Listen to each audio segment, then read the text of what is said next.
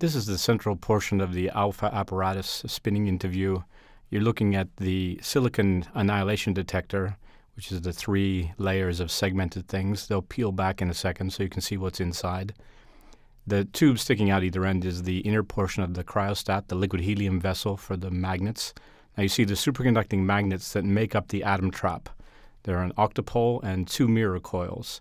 These are what actually trap the antihydrogen atoms when they're produced. They produce very strong magnetic fields that grow from the center of the apparatus.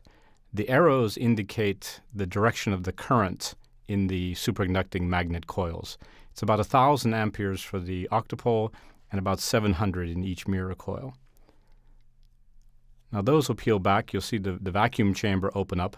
The yellow cylinders are the electrodes for the pending trap.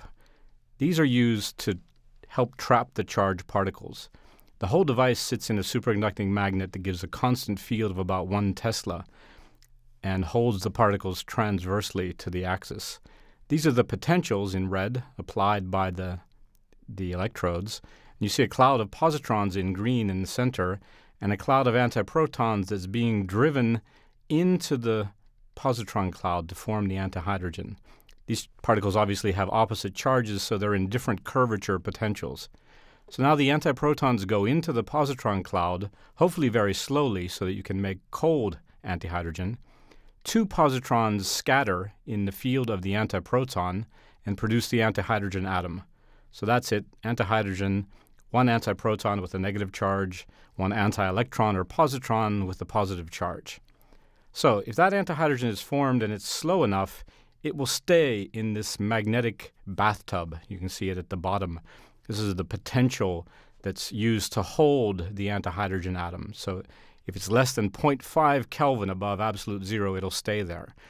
Then if we want to see if it was there, we release it quickly. That's what's happened here. We've turned off the magnets. The antiproton from the antihydrogen annihilates, produces high-energy charged particles which come out and are registered by the silicon detector. So we can recreate the position at which the thing annihilated. That's how you know you had antihydrogen. Now here's the experiment we've just done.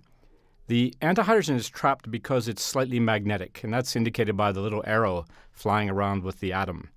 We shine microwaves on that little magnet and cause it to flip into the other direction. It'll happen more slowly here. You see the magnetic moment, sort of like a compass needle in the antihydrogen atom, has to point in one direction for it to be trapped. The microwave radiation flips that magnetic direction, and that means that the atom is untrapped and comes out. And that's what happens. You detect the annihilation. You need to have the frequencies of the microwaves exactly correct. And that's what's resonant about this experiment. So if you tune it correctly, you force the antihydrogen to come out, and you can detect it. That's how you know you've done a resonant interaction.